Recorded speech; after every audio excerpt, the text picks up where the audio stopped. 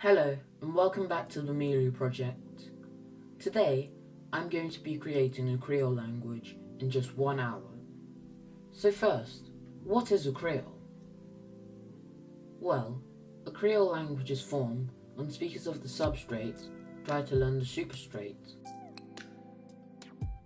This produces a language with the grammar of the substrate but the lexicon of the more dominant language. But things aren't always this simple. Sometimes the speakers of the substrate will just continue speaking the substrate, whilst using the superstrate for more formal scenarios. It really depends on the situation. Before we begin, don't forget to like, subscribe, and hit the bell icon so you'll be notified when our next video comes out.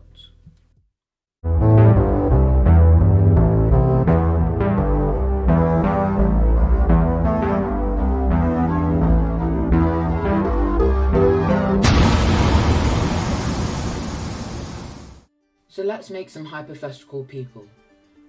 These are people A, and they have just migrated to this island. And these are people B, the indigenous inhabitants of that island. People A need to learn people B's language as soon as possible so they can communicate. So let's start Conlanging. For people A's language, I'll be using Latin. And for people B's language, I'll be using Kolsil, the language I've been developing recently. Just to be clear, a pidgin is a language that forms when two different peoples mix their language to try and understand each other. However, a pidgin only becomes a Creole once it has native speakers. Now let's begin. I'll be attempting to complete this challenge in 1 hour. Wish me luck. So first, let's start with the phonology. I suspect that this Creole will develop the phonology of Kolsil, but mellowed out a bit by the Latin. So let's create some sounds. So these are the Kolsil sounds, most of which correspond well with the sounds in Latin. But the uvula sound don't really fit well with Latin phonology, so let's get rid of the uvula plosives. We can also introduce gemination, a feature found in Latin, and get rid of the dark L. Our nasal sounds seem fine, but over here it might be sensible to introduce the tapped R, because whilst trilled Rs are not found in Latin, they're quite common in Kolsil. And the tapped R is also a lot easier to learn. It might also be a good time to remove the velar fricative and this sound. In Latin, most of the vowels are either long or short. I think we could add some additional vowels to the Creole, like the Latin E. Although I think we'll stick with Kolsil's 5 vowels, but add these diphthongs. Actually though, because of some of these diphthongs, I think it would be sensible to add the palatal approximants. Now, let's move on to the phonotactics. It would be quite weird for Latin, a language with many consonant clusters, and Kolsil, a language with very few consonant clusters, to merge into a language with open syllables. So our Creole will have quite relaxed phonotactical constraints. Since most of our vocabulary will come from Kolsil, it will have very few clusters. But as the Creole develops, lots of small words will probably come together to make bigger words, in a process called agglutination. So we need to make some rules. These are the consonant clusters that are allowed at the onset, and these are the ones permitted at the coda. With that out of the way, we can get onto the fun part, morphology. Kolsil, being the superstrate, will be the source of most of our words.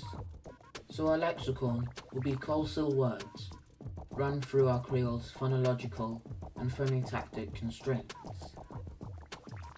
But in reality, some of the meanings will change slightly, based on the way the Latin speakers understand the Kolsil worldview and culture. So these would be good meanings for our Creole words. Due to this language being in its early stages, I don't think a morphological derivation system would have developed yet, because of the probable extent of semantic drift. Now, it's time for my favourite part, creating grammar and syntax. There are three major hypotheses about how the grammar of Creole languages develop. 1. The speakers of the substrates, Latin, will adopt Kolsil vocabulary, but with grammar, the Kolsil have simplified to make it easier for them to understand. 2. The Latin speakers will develop a pidgin to communicate with the Kolsil. Then, their children will grow up learning a language without any grammatical structure. The children will then use their supposedly innate sense of universal grammar to form a Creole language. And 3. The Latin speakers will just apply their own grammar to the Kolsil language. This has actually been observed in Creole languages around the world, and I personally think that it's the most plausible theory. However, most of these examples concern an analytical substrate and a fusion or superstrate. Here we have the opposite. Now, I think it would be extremely unnatural for the Latin speakers to continue a fusional case and verb conjugation system. And even if they did, I can't imagine the Latin speakers finding a way to conjugate verbs for the 10 pronouns, all while using Latin grammar.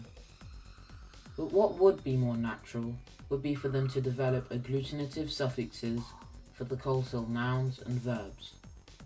So these will be our verb conjugations, and these will serve as our case markers. I have only taken the most common pronouns and the most common cases to be conjugated, because unnecessary ones would probably have died off.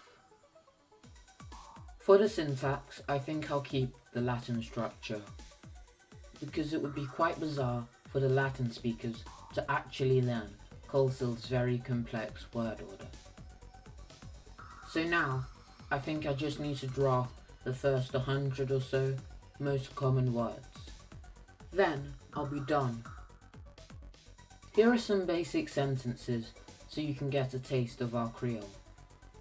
Its syntax is very similar to Latin's, although notice the absence of the accusative case and the presence of agglutinative suffixes instead of fusional ones. That's all for this week. Thanks for watching, and I'll see you next week.